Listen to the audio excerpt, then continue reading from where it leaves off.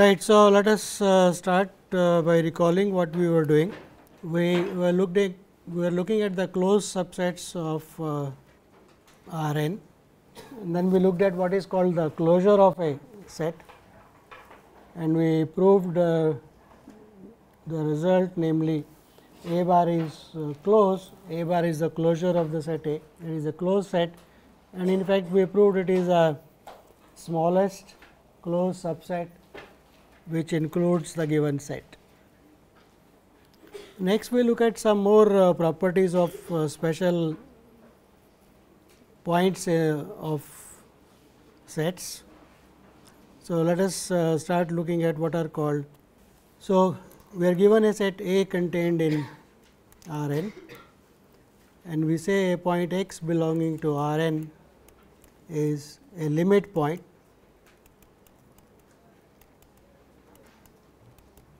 of A if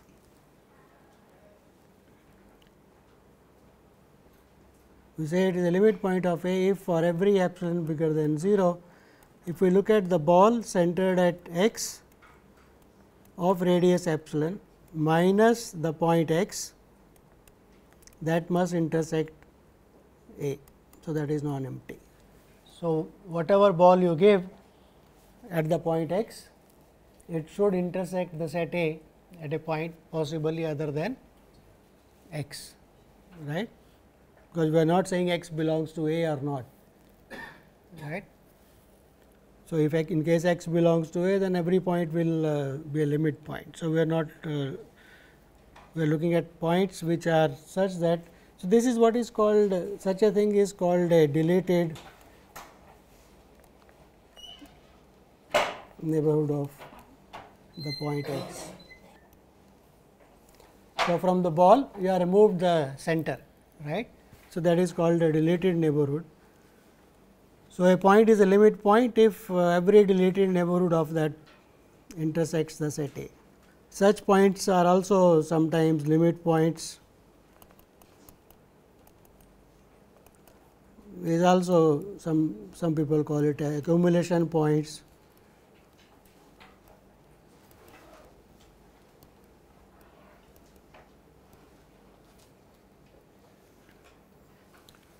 Right. Let us also define a point x which belongs to A is called an interior point. It is called an interior point of A if there exists some epsilon bigger than 0, such that the ball centered at x of radius epsilon is inside A. So, if you are looking a kind of picture, it says that. So, if this is a set A, then a point is an interior point if there is some radius epsilon such that the ball open ball around it of radius epsilon is completely inside.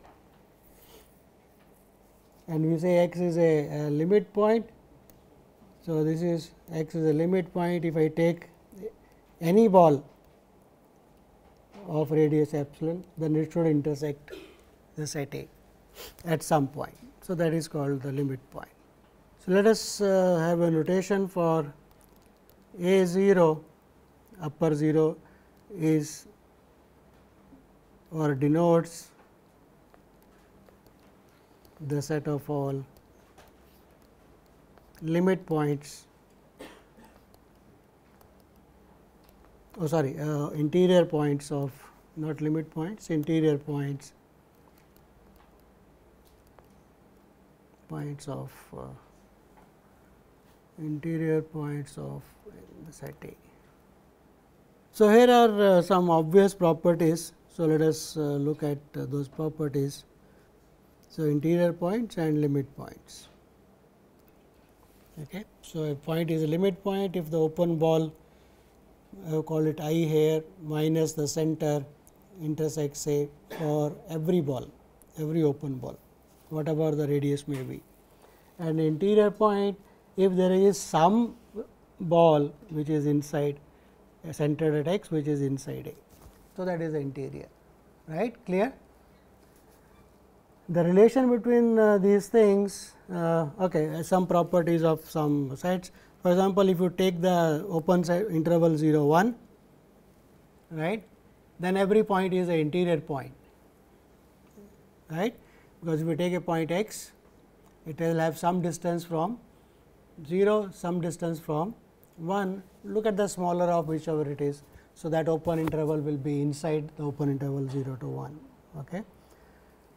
If you look at open 0 and close at 1, then 1 is not an interior point, right, because at 1 if I take any ball, that will go outside.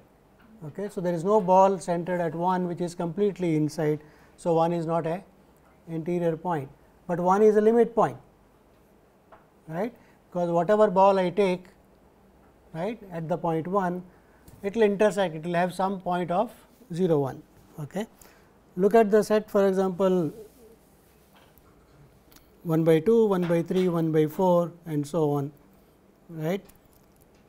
So, what do you think is the limit point of this? 0 is a limit point, right, because if I take any ball at center at 0, okay, then 0 does not belong to A, right. So, whether removing from that ball, if I take a open ball centered at 0, any ball, because this sequence 1 over n is going to converge to 0. So, after some stage all the points will be inside that ball. So, whatever the radius of that ball may be, that is going to intersect A minus the center of course. So, that is a limit point. Can you say what are the interior points of this set? Interior point has to be a point of the set first of all. So, can 1 by 2 be interior point? No, obviously not, because I can find a, right, whichever open ball I take around 1 by 2, it will go outside the set 1 by 2, 1 by 3 and so on. So, there is no interior point, interior is empty. So, similarly, you can show that set of rationals, right, there is no interior point for set of rationals. What about limit points? Limit point is a point in real line, so that whichever neighborhood I take of that point, it must intersect rationals, and we know rationals are dense, right. So, that means whichever ball I take, it will positively contain a rational. So, all real numbers are limit points for the set Q. Okay. So, let us look at probably one of the last ones. If you take any open ball centered at in R n, I take an open ball, then every point is an interior point, right. We pointed out yesterday also, given any point in the open ball, you can have a small radius. I left that as an exercise. So, do it in the problem sessions, that given any point in an open ball. Okay. For example, if I take a open ball like this entered at some point, if I take any other point, then I can find a small radius. What that radius should be, you have to figure it out, right. It is not very difficult to figure out what could be that radius. So, every point is a interior point for the ball. What are the limit points? What are the limit points for the open ball? Every point of the ball is a limit point anyway, right, because whatever ball I take at any point, it will have points other than the center also inside A, right. What about the points on the geometric boundary? The distance equal to, if the ball is of radius r, so radius r, all points at a distance exactly equal to r, they are also points of, they are limit points, because if I take any ball at the boundary, that will come inside also, right, it will have points inside. So, limit points are interior point, and these are positively limit points, and of course, the ball inside also are limit points. So, look at the complement of the closure given any set. I am looking at R n minus A. What is that? That is the complement of the closure. Claim is it is related to the interior of something, it is interior of the complement. Okay. So, let us see why it is so. So, we are looking at the complement of. So, let us look at. So, let x belongs to R n minus a closure. So, what is the meaning of this? It is in the complement, that means x does not belong to, it does not belong to a closure, right. It is in the complement of a closure. So, what does that meaning say? It does not belong to a closure. What was a closure? It was a set of all points such that if I take a ball, it should intersect A, every ball should intersect A, that is a closure, right. Closure of a set were the points such that every ball centered at that point should intersect A, right. Okay. So, if it does not belong to closure means what? Negation of that statement.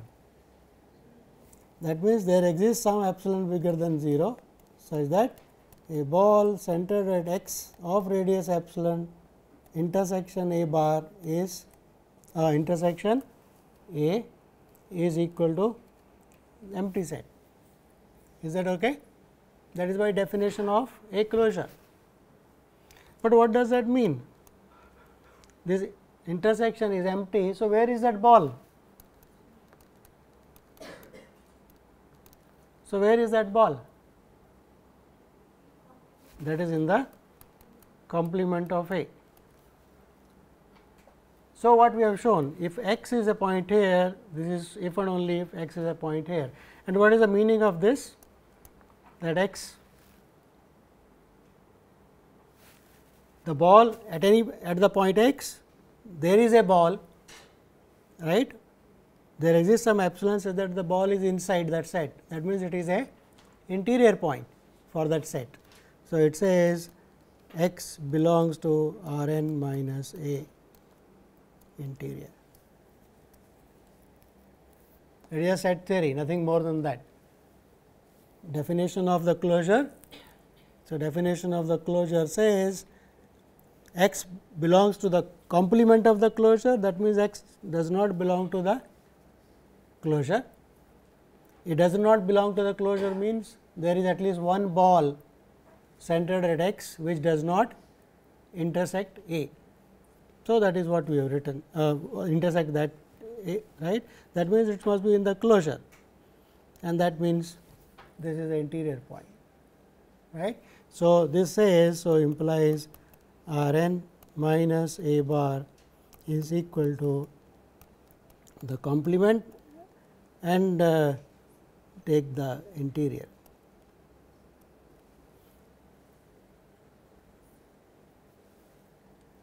Is okay? Yes, not doing much, actually just writing the definition and using the complement property. So, this is what we were saying here. The first one, the complement of the closure is the interior of the complement. Okay. If I take complement of this, what will I get? That means, A closure is equal to complement of the right hand side. So, that is the second thing. Just by complements I get the second statement, right.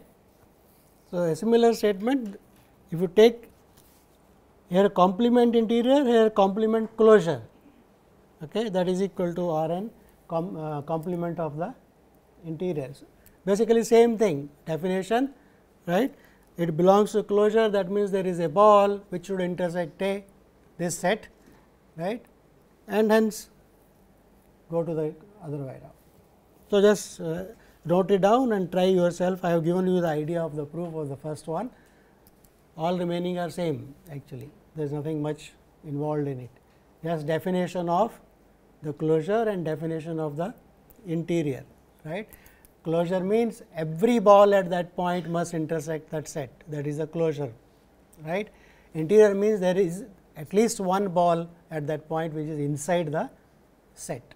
Okay. So, that is the interior. So, using that, all these are easy to verify. First one we have already verified, other ones you can do complements and For example, from here to here, third to fourth, you take complement and you get that thing, right, either by complements or by definition you can prove.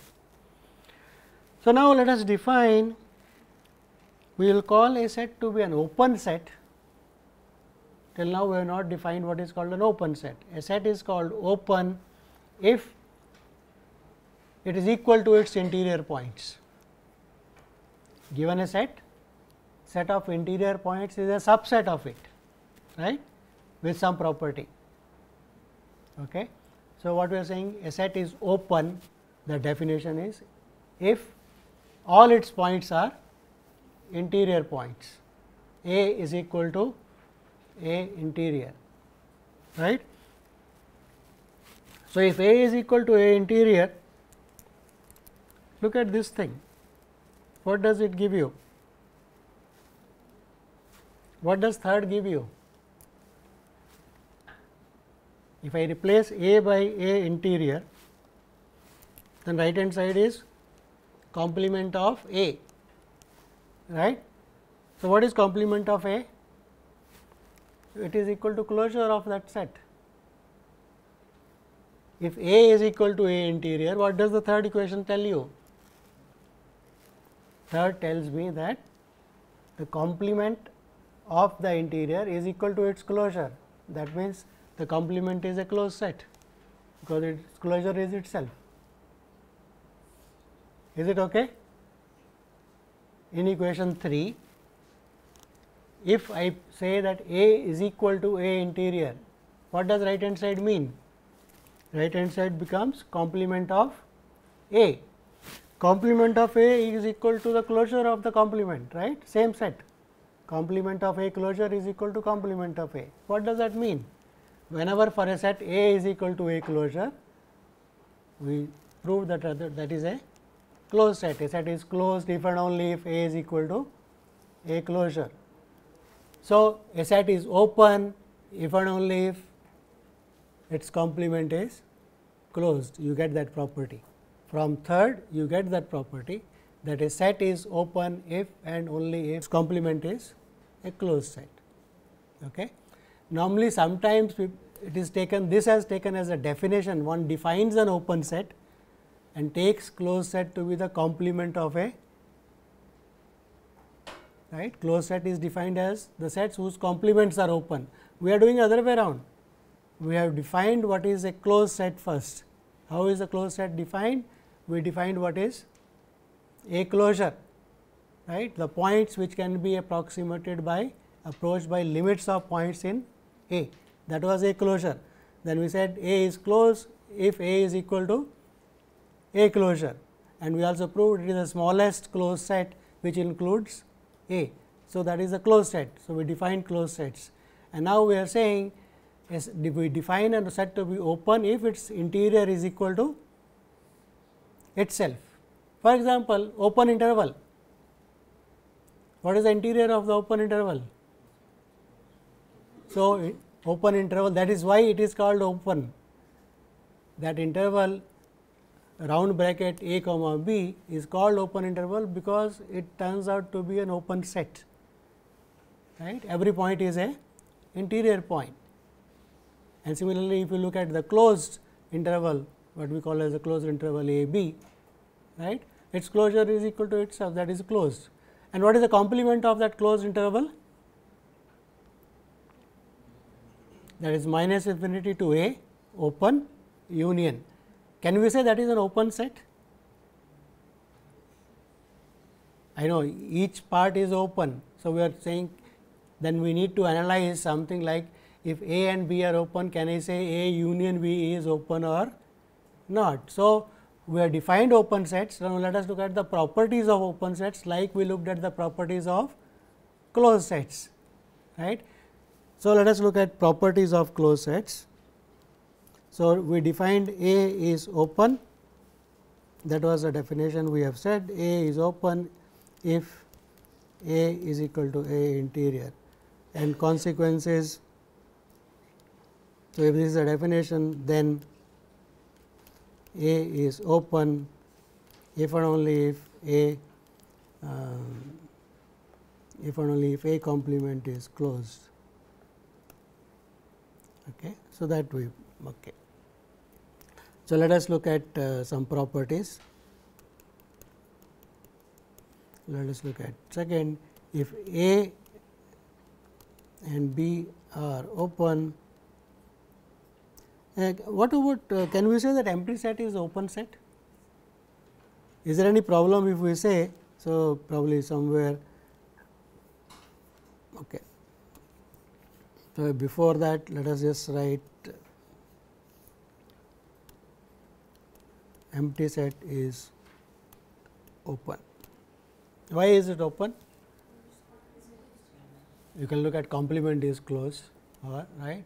If you want to say what is the interior of empty set, it is itself, right, there is nothing inside. So, interior is equal to itself, whatever way you want to say it is open. So, let us look at the third, that if A and B are open, then that implies A union B is open. So, what will be an argument for that? If X belongs to A union B, I want to show every point is a interior point, right. Or if you like, you can use your A and B, then go to complements and then complements back and so on. You can do that, but let us write definition straight. If X belongs to A union B, then either X belongs to A or X belongs to B. A is open, so there will be an open ball at X included either in A or in B, depending on whether A is open or B is open. So, that open ball will be inside A union B also, right. So, that no problem at all. So, if X belongs to A implies there is epsilon bigger than 0, such that the ball centered at X of radius epsilon is inside A, implies the ball centered at X of radius epsilon is also in the A union B, because it is in A. So, implies X belongs to A union B, right. So, implies X is interior A union B. So, every point is interior, every point X is interior point. So, implies A union B is open, right, no problem. What about if I add a third set C also? If something belongs to a union, it will belong to one of them, that is important, right, either A or B we are saying. So, you can take arbitrary union also, it does not affect the proof at all. Take arbitrary collection of open sets A alpha, then their union is also a open set, because if X belongs to union A alpha, it belongs to one of them, right, and that being open, there is a ball inside that particular one, and hence in the union also, right, obvious. Keep in mind properties of closed sets. We said arbitrary intersection of closed sets was closed, here arbitrary union, because they go complements, set is open if and only if it is closed. So, keep that in mind. So, probably we should have another property about intersections.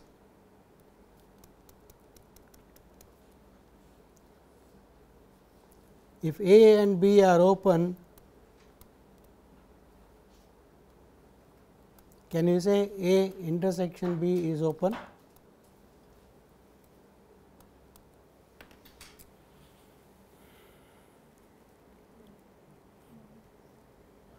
Yes, no problem. We can go by definition. If X belongs to A intersection B, then it belongs to both of them, right. That means, there is a open ball at X of some radius epsilon 1 contained in A, but it also belongs to B, which is open. So, there is some open ball of some other radius epsilon 2 centered at X, which is inside B. At same point, there are two radii, one bigger, one smaller. I can take the smaller one, that ball with the smaller radius will be in both A as well as in B. So, it will be inside A intersection B. So, every point in the intersection has a open ball contained in that set. So, intersection is an open set. Yes, is okay.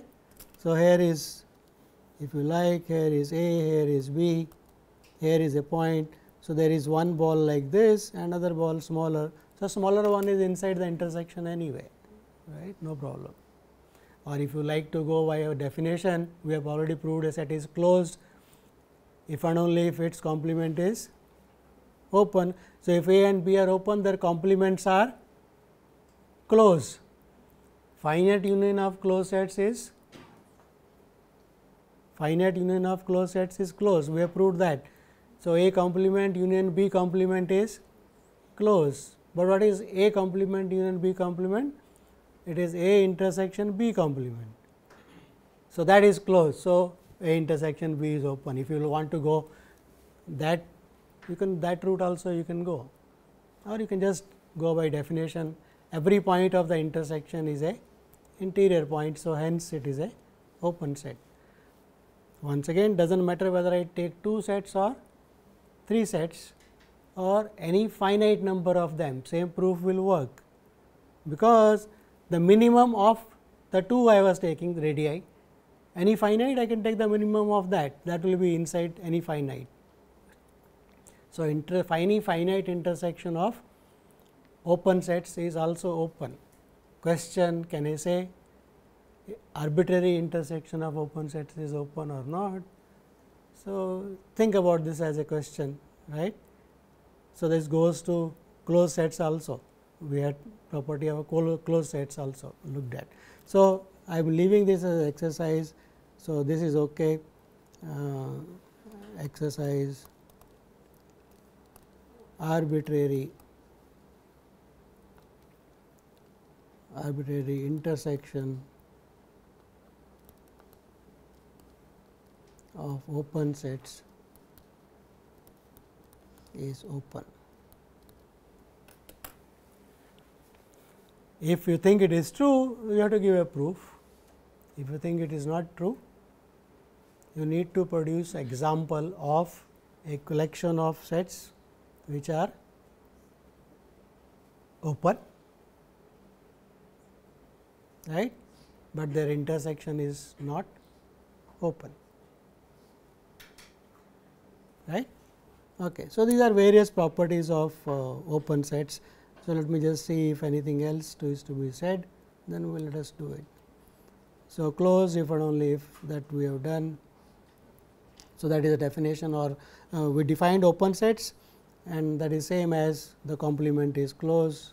So, that follows from the previous theorem, and here are the properties which we have just now proved. Every open ball is an open set, that is okay, right, like every open interval is an open set, every open ball, every point is an interior point, we discussed that. A and B are open, intersection is open, that you can extend it to finite number of sets. So, property this, you can extend it to finite number of sets.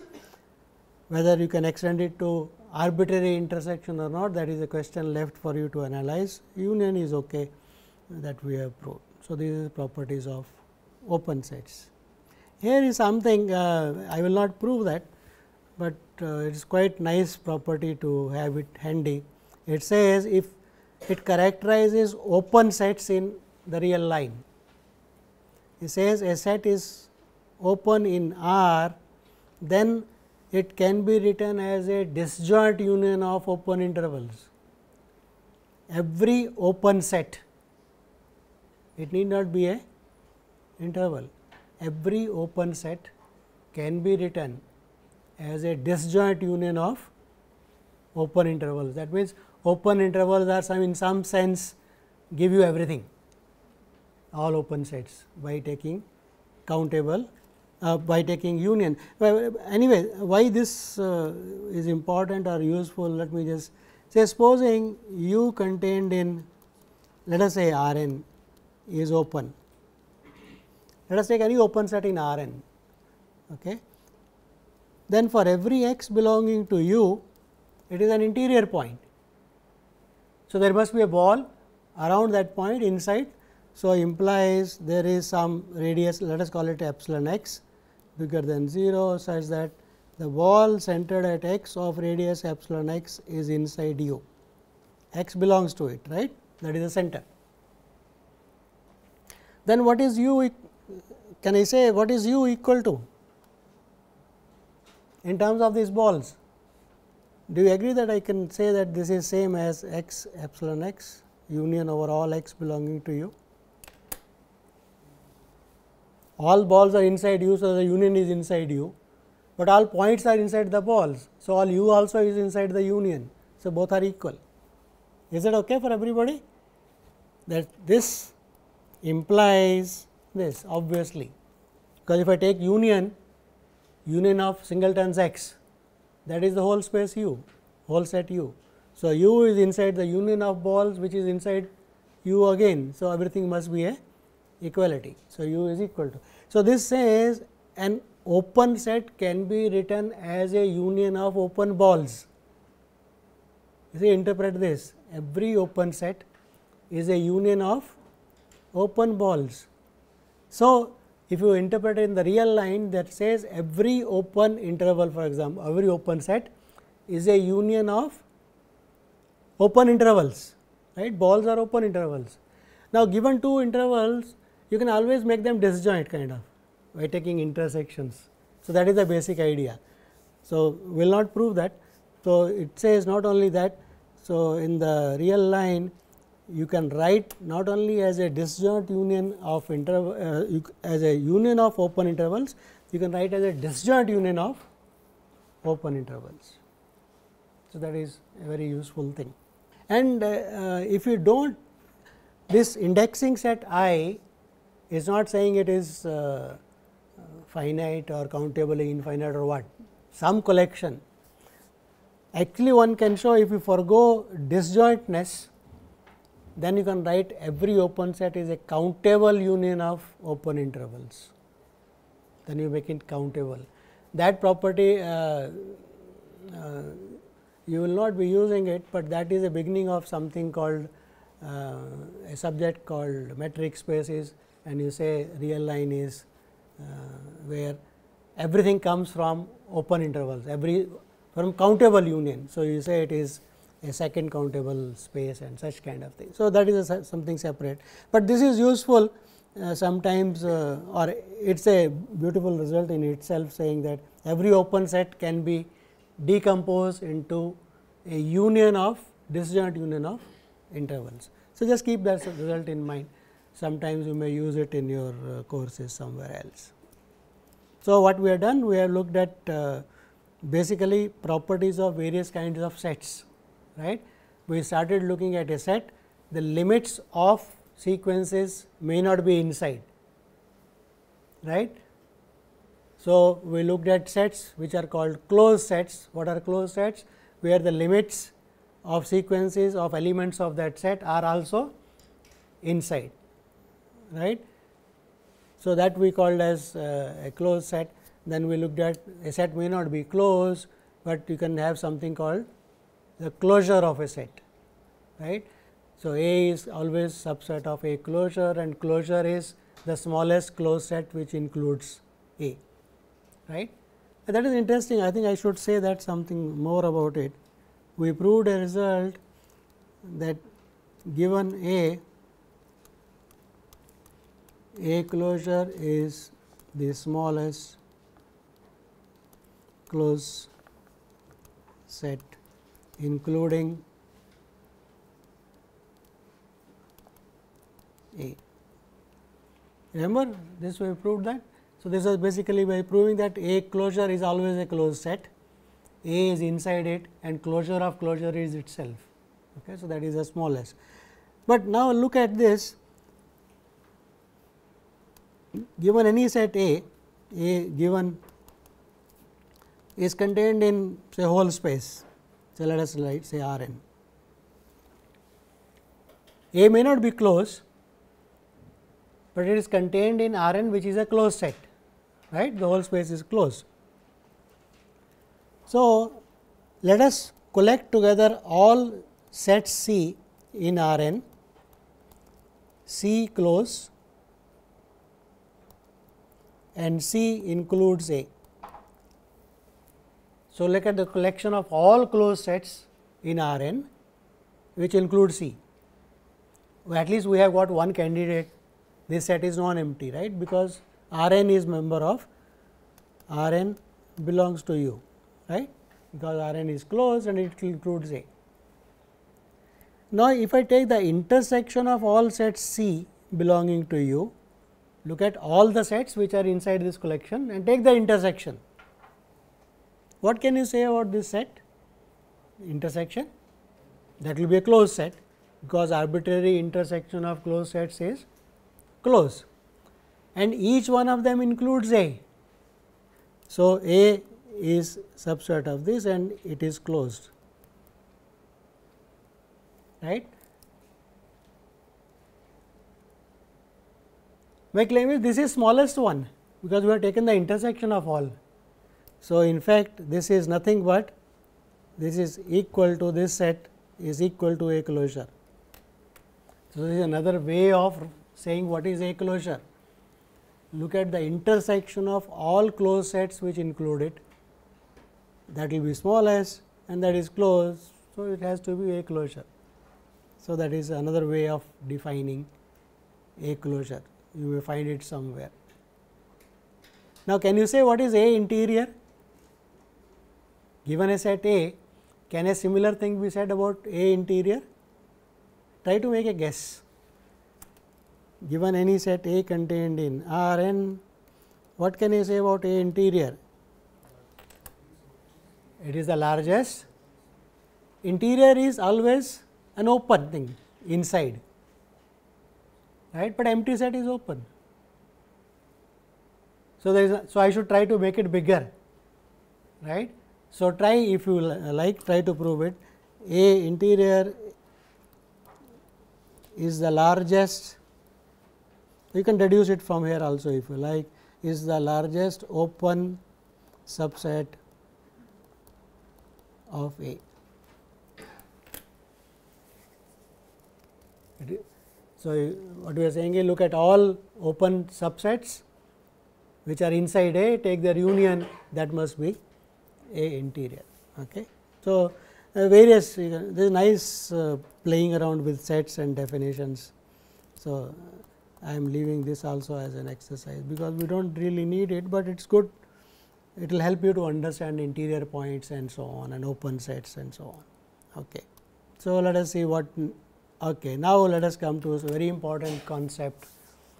We started looking at sets whose limits may not be inside, right, limits of sequences, but there can be sets which have no convergent subsequences at all. There could be sets, right, which does not have any convergent sequence at all, but possibly there is a convergent subsequence of every sequence. There are no convergent sequences, but every sequence has a convergent subsequence, right. There could be sets with that property. So, they turn out to be very important collection. So, we say this is such a set is called a compact set. A set is called compact if every sequence, the sequence may not converge at all, but it should have a subsequence converging where, to a point inside the set, that is a condition, right. Are you understanding what I am saying? The yes, subsequence converges and the limit is inside that set. Well, look at the sequence minus 1 to the power n, that sequence is not convergent. Every sequence need not converge, right. It may not have any convergent subsequence at all also. Look at the sequence 2n, right.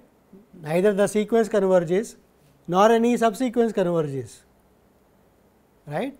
So, convergence of a sequence is independent of anything, but some sets have that property. There are sequences, some of the sequences may converge, some may not converge. Those who converge collect the limit points and put them together in a box, we call that A closure and so on. But now, we are looking at those sets which have the property given any sequence, it should positively have a convergent subsequence, at least one. Okay. So, for example, let us look at examples. Look at but convergent to a point inside the set, that is important, keep that in mind. Look at the closed interval, say 0 1. Look at the closed interval 0 1. Take any sequence in that closed interval. Take any sequence in that closed interval, right. We proved a theorem that given any sequence, there must be a monotone increasing or monotone decreasing subsequence. So, given any sequence in the closed bounded interval 0 1, there is a subsequence of it, of this sequence, which is monotonically increasing or decreasing, and it remains between 0 and 1. So, it is bounded. So, the closed interval has the closed bounded interval 0 1 has the property that every sequence has a subsequence which is monotone and bounded. So, it must converge by completeness property. So, the closed bounded intervals have that property that we are all looking at, namely every sequence has got a convergent subsequence converging to a point inside that set, right. So, any closed bounded interval A B is a compact subset of the real line by this definition. So, I am giving examples now. So, example 0 1 is compact. Is that okay? It is a compact set, because given any sequence by our earlier theorems on sequences, it has a monotone sequence and it remains between A and B. So, it is bounded. So, it must converge. So, every sequence has a convergent subsequence. Let us try to look at say A B. Let us take any sequence inside. Let us try to copy the earlier proof, where it goes wrong if at all, or it works for this also. Take any sequence in the open A close B, then it has a monotone sequence subsequence, it is bounded by A and B. So, it must converge, that is up to completeness, but the limit may or may not be inside open A and close B, because earlier for the subsequence every term was between A and B. So, the limit could be equal to A or could be equal to B, but that remains inside that interval, right. So, limit is inside. Here the limit can become, for example, A. If you look at the sequence A plus 1 over n, right, then that is going to converge to A. Any subsequence that also will converge to A, because the sequence itself is convergent, but A is not inside the set. So, this is not a compact set, because we have produced, right, not compact.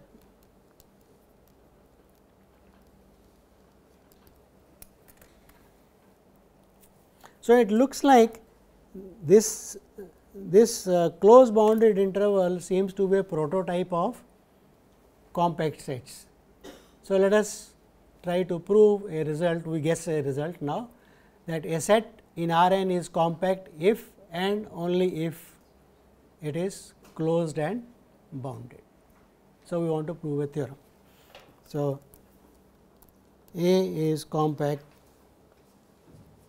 if and only if A is closed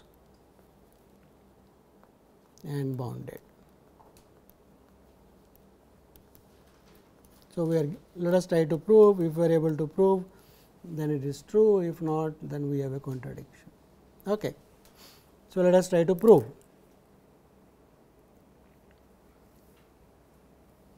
So, let us say A is compact.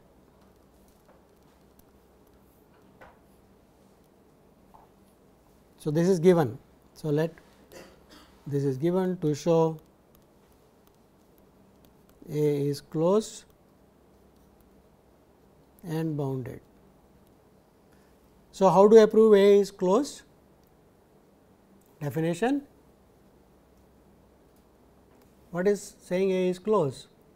If a sequence of elements of A converges somewhere, then that must be inside the set A. So, let A n's belong to A n converge to A belonging to R. Then we want to show A belongs to small a, element A belongs to the set A. What is given to us? A is compact, and the compactness is every sequence has a convergent subsequence converging in the set. So, A n is a sequence which is itself converging.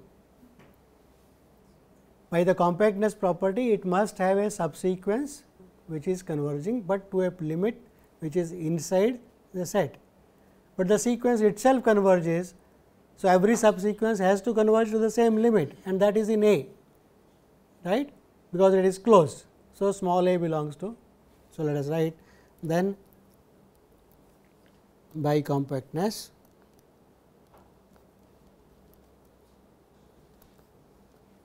A n has a subsequence. So, let us write A n k,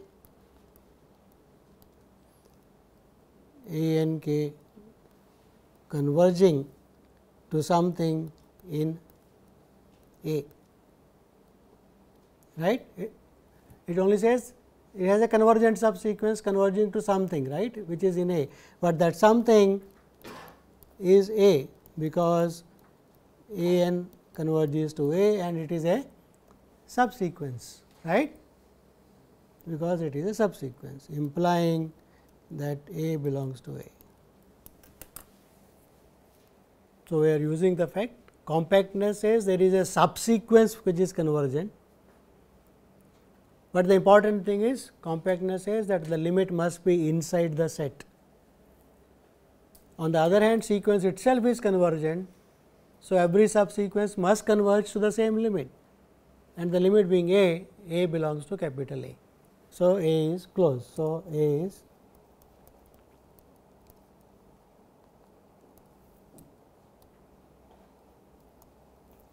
next. I should prove that A is bounded.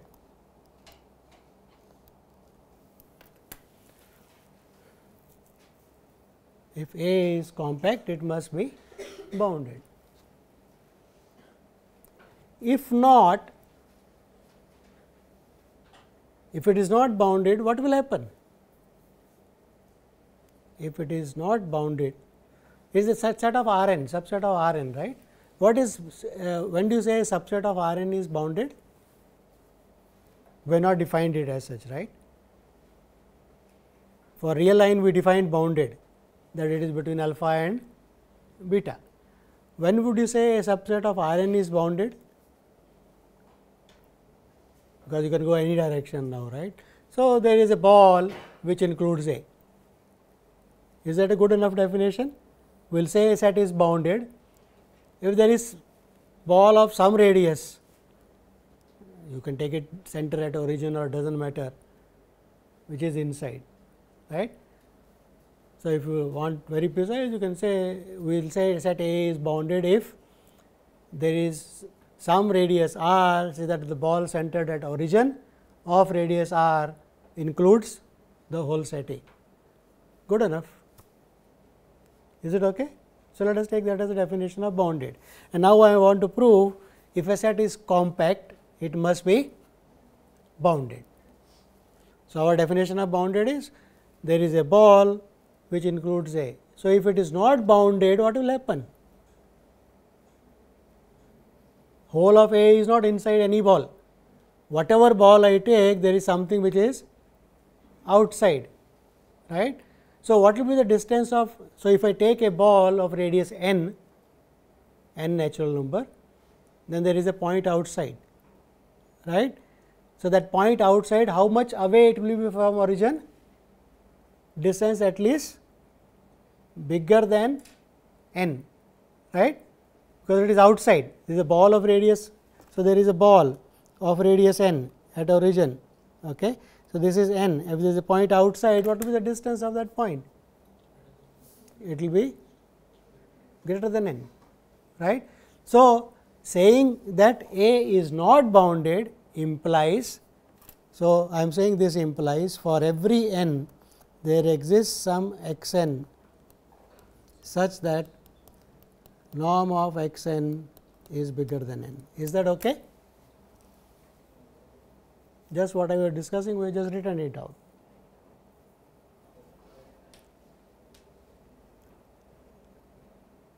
That so, can this sequence x n have a convergent subsequence? Because this is a sequence in A and A is given to be compact. So, by that compactness it should imply this should have a convergent subsequence, but can this sequence x n have a convergent subsequence? It is going away and away, right. The points are going away and away from 0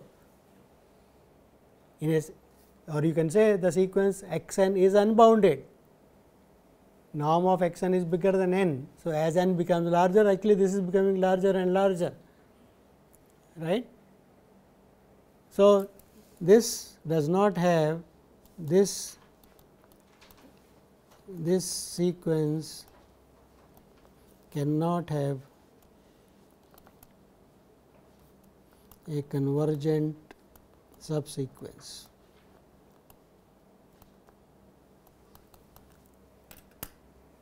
Is it okay? If you find visualizing in R n to be difficult, you can keep in mind your real line. You have got points on the line which are going away and away from 0. So, sequence is unbounded and convergent implies that is a necessary condition. Every convergent sequence should be bounded. So, this is unbounded. So, cannot converge by that also if you like, right. So, saying this sequence cannot converge because it is unbounded. So, that means our that assumption there is something outside every ball must be wrong. That means, the whole of A must be inside one particular ball, right. So, implies A is bounded.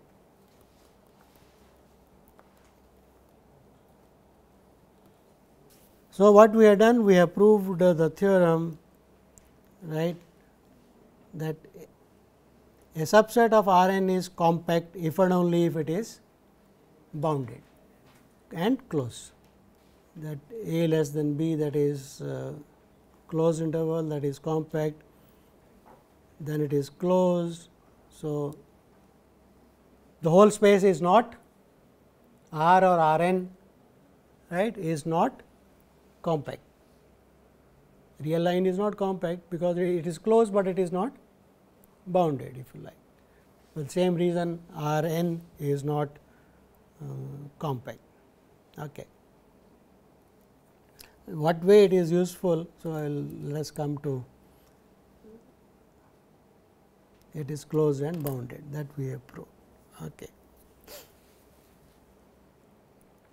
Right.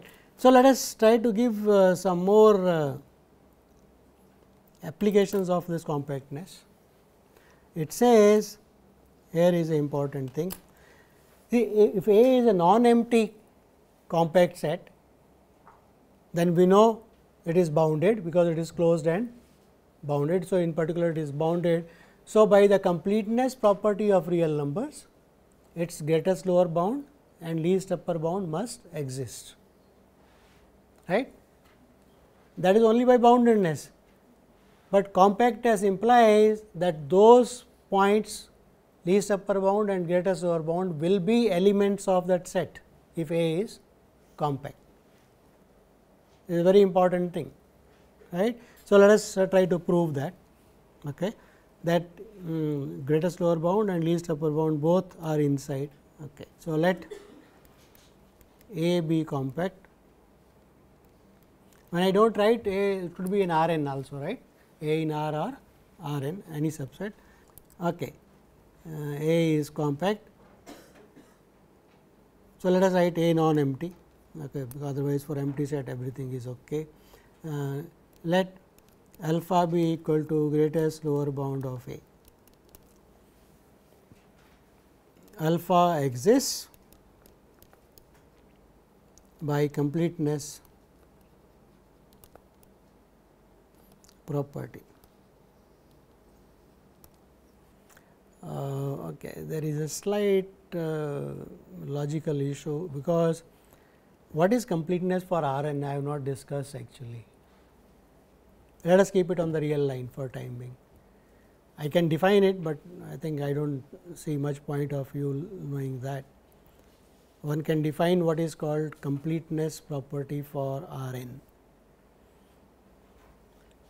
Let us not go into that. So, let us keep this A is compact, A is subset of real line. Let us do it only for the real line, okay, so that we do not have to bother about much. So, claim alpha belongs to A. We want to claim that alpha must belong to A. Now, this is very simple, and it is very it just depends on what is the definition of. Here is my alpha, which is the greatest lower bound. That means what? All the elements of the set A are on the right side of alpha, right?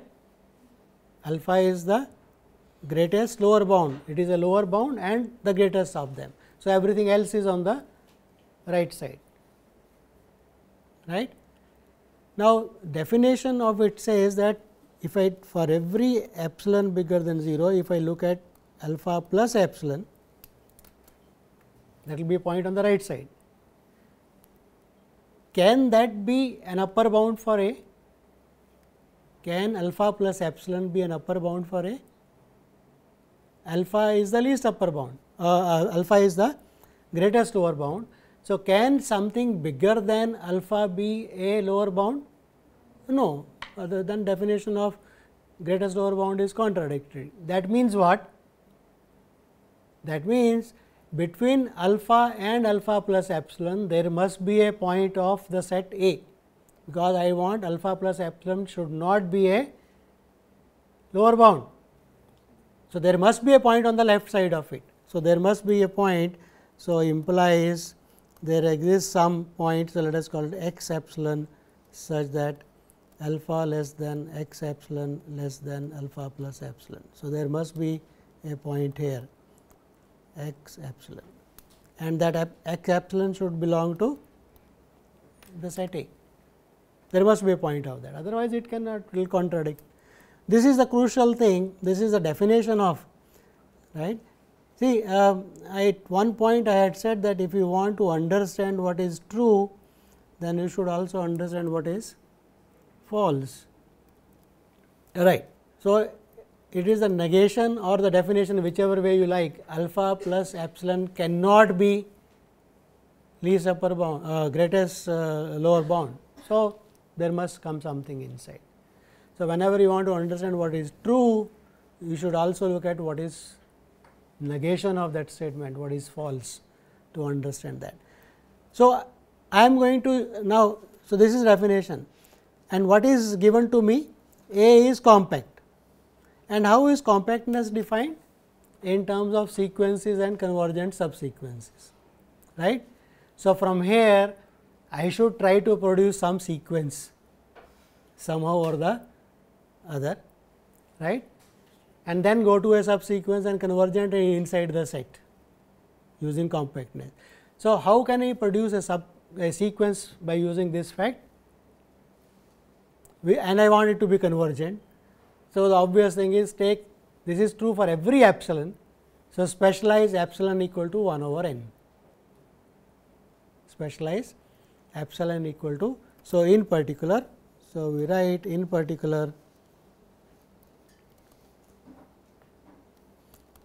for epsilon equal to 1 by n, there exists some x n such that x n belongs to A and alpha less than x n less than alpha plus 1 by n for every n,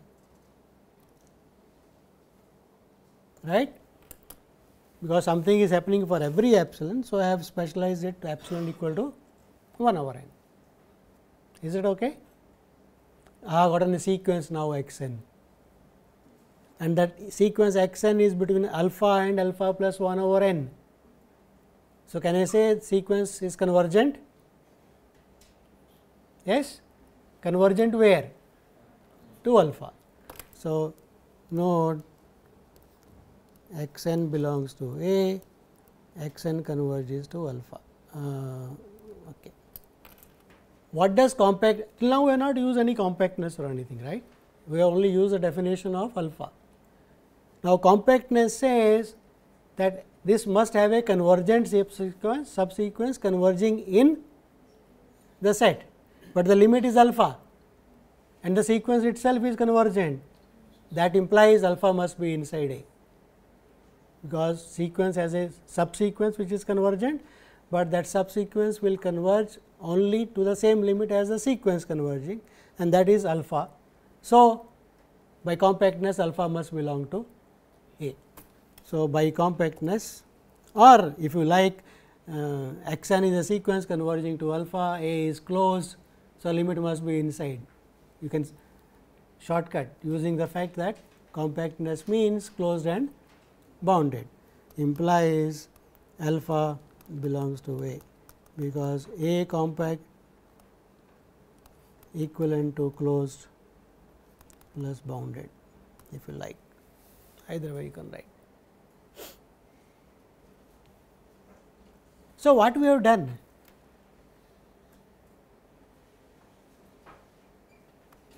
You see, till now, till this point, what I have done is, if alpha is greatest lower bound of a set, then there is a sequence converging to it.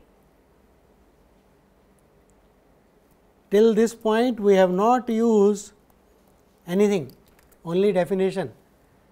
So, if a number alpha is greatest lower bound, there must be a sequence converging to of the set, elements of that set, which you are taking the greatest lower bound, converging to alpha. In fact, something more I can do, I can make this sequence x n a monotonically decreasing sequence. I can specialize it, because I can always choose something on the other side. If it does not work, I go to the next number and go to the next one, because if once I have chosen x 1, between x 1 and alpha, there must be an element of the set, because x 1 cannot be. So, there may be x 2 bigger than x 1, similarly x 3 and so on, you can go on doing such kind of things. So, you can improve this, but this is very nice and important thing, that if in terms of sequences, right, that if alpha is greatest lower bound, then there is a sequence of elements of the set converging to that alpha, and compactness says this must belong to the set. So, alpha belongs to A. So, this proves that if alpha is least upper bound, if alpha is greatest lower bound, then it belongs to the set. Same property true for least upper bound. Why? It will be on the other side, only you will be, instead of waving your there on the right side everything, now you will be saying everything on the left side. So, if beta is least upper bound, then beta minus epsilon cannot be least upper bound. So, there must be something inside. So, take epsilon equal to 1 over n again. So, alpha minus 1 over n you will be doing, and same analysis you will do, right. Okay. So, this proves the theorem that if it is a compact set, then greatest lower bound and least upper bound are elements of that set. This will be useful later on when you want to maximize and minimize functions. In many situations, your functions will have domain which is compact and the functions will be continuous. I have not really defined, but all of you know continuity and so on. Then you will get that the range is compact, and hence upper bound and function must have a, right, the range must have a least upper bound and greatest lower bound, and that must belong. So, that says that will give you a theorem for continuous functions. Every continuous function must attain its bounded and must attain its maxima and minima. So, that will come in calculus later on. Okay. So, compact sets are defined as sets in terms of sequences we are defining. Every sequence in that set has a subsequence which is convergent in the set, that is compactness. Using that, we said every compact set must be closed and bounded, that is one. Second, if a set is compact, then very interesting and application of that is that it is bounded. So, greatest lower bound and least upper bound exist as a real line. So, they must be attained, that means they are in the set itself, right. For like an open interval 0 1, the greatest lower bound is 0, but that is not part of the set, right. Similarly, least upper bound of open interval 0 1 is 1, but that is not inside the set, and that is because open interval 0 1 is not compact, we know that, right here. So, let us look at some more properties of this. So, here is another way of defining compactness, which finds okay, why we should be doing this at all. See, there is something you should be doing that because it is a part of syllabus, right. But there are some things which, why it is a part of syllabus, because there is some other reason for that. The reason for looking at something called a cover of a set is that in this way we will define what is called a open cover of a set and define some properties of compact sets in terms of this, and then that will make it independent of sequences and such things. And there are spaces where you can define compactness where there are no notion of a sequence, but compactness becomes important. Okay. So, I will probably indicate it later on. So, let us just look at for the time being that it is mandatory for us to know what is a covering and how compactness is defined in terms of, it is important. So, what does the English word cover mean? It should cover, right. What else it could be? So, we want to say given a set there is something that covers. So, if A is a subset of B, then you will say B covers A. But in general, one set may not cover another one, may not be subset, but there may be a collection of sets, their union covers that given set. Then we say this collection is called a cover for the given set. So, a set theory purely, a collection of, say here it is G alpha of subsets of R n is called a cover for A if A is inside the union, it covers. If each G alpha is open, then we say it is an open cover for A, right. We are specializing cover by sets, that is a cover, and if I can say each G alpha is open, then we say it is a open cover for A. Let us look at some examples of this. You can manufacture many. For example, if I take the open interval 0 1 and look at 0 comma 1 minus 1 over n, 0 to half, right, minus 0 minus 1 by 3. So, that is increasing, right. I am making that point slowly increasing, their union will be the open interval 0 1. Is that okay? Union of open interval 0 to 0 comma 1 minus 1 over n forms a cover of the interval 0 1, right, because it is starting at 0 ending at 1 minus 1 over n. So, slowly it is becoming going to the right and right. So, every point of 0 1 sometime or the other will be inside on the left side of 1 minus 1 over n. Is that okay? Is it clear? Because 1 over n goes to 0. So, 1 minus 1 over n goes to 1. So, it is increasing to the right side. So, this will be a cover and each is an open set, is an open interval. So, this is an open cover of 0 1. Okay. Some other examples are given. So, look at 1 to infinity, then you can look at 0 to infinity is an open set which covers it, right, is an open interval. So, open cover of it and so on. There are many examples you can construct to yourself, many more. Okay. I am just giving you some to get an idea of open. So, here is a very important property, is called the Hein-Borel theorem. It is for the real line, Okay. We are looking at, it says and a closed bounded interval a b is given and you are given an open cover of this, okay, by open sets j I. I is an interval, that is a b, and there is a covering of I by open sets j belonging to some collection. Okay. Some collection of open sets cover it.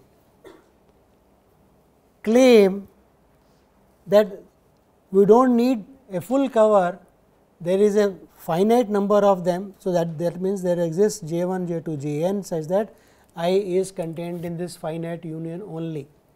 So, from a arbitrary collection you have come down to a finite sub collection which covers it. Is a very important thing. You understand what I was saying? Given any arbitrary open cover of the closed bounded interval a b, there is a finite sub cover of it. There is a finite sub collection of the given collection which covers it, right, and this goes by the name Heine-Borel theorem. So, let us try to prove this theorem. Okay. Now, the idea of the proof is rather simple. So, let me try to give you the idea and then prove it. So, what we are given I equal to a b is inside union of j belonging to some collection S, j open, each j is open, implies there exists j 1, j 2, j n such that I is contained in union of j I equal to 1 to n. Given any open cover of a closed bounded interval by open sets, there is a finite subcover. There is a finite sub collection which is enough to cover it. You do not have to do all. So, let us write the proof. So, here is my A and here is my B. So, the idea of the proof is I start with the point A and go to a nearby point say x and look at this interval A x. Look at a part of the interval A b starting from A, close interval A to x. Possibility is A to x is covered by finitely many members of that given collection. This interval, which is a sub interval part of A b, has the property that A to x has a finite subcover, or it may not have, it may or it may not, right. So, the idea is try to collect such points and show that they have a largest element and that is B. So, A to B will have a finite subcover.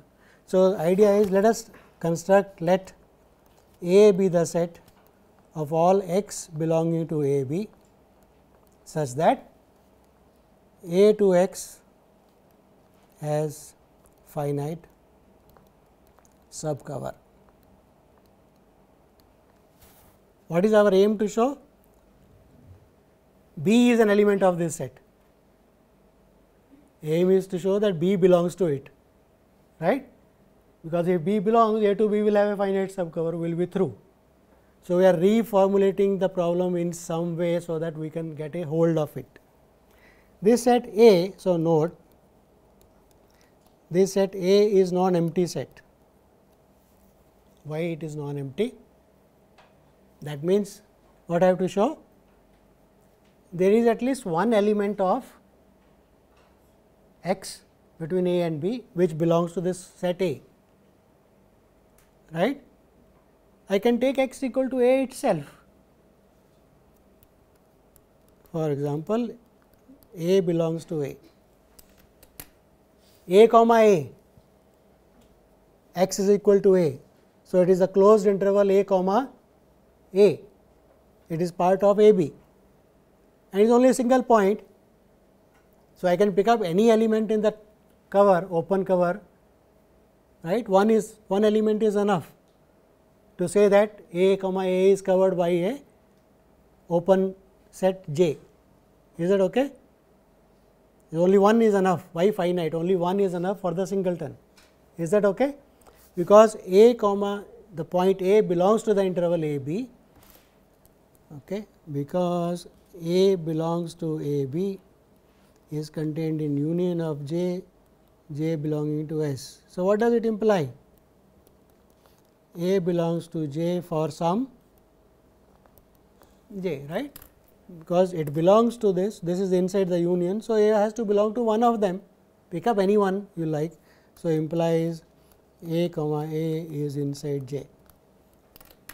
So, interval A comma A has a finite subcover. So, A belongs to the set A. So, it is not empty. So, that is a first observation. Second, A is bounded above. It is bounded above. Why it is bounded above? Where are elements x? You are picking up elements of the interval A B. So, x cannot be bigger than B. They are all inside A B. So, they are bounded above by B. Okay, is bounded above by B. So, we have got a non-empty set which is bounded above implies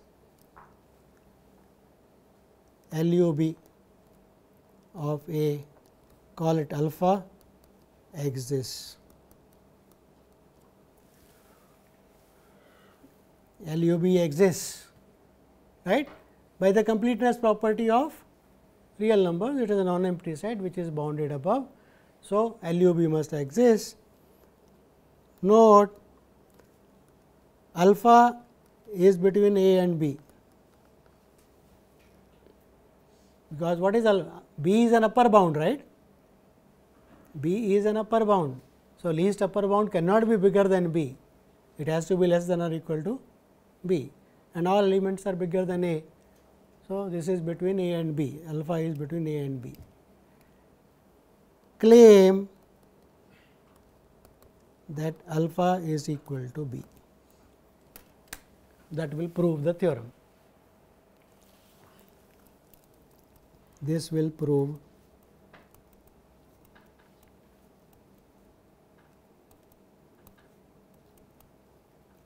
will that prove also?